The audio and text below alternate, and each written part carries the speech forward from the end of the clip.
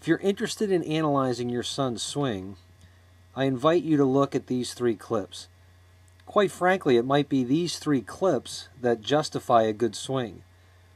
Can you move the barrel of your bat to impact without moving your hands forward?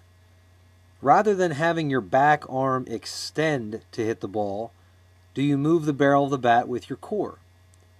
Notice how impact position occurs with the hands inches from the chest. Also notice that the front foot is slightly rolled at impact. This suggests that the core is actually moving the barrel of the bat forward rather than the hands or the arms.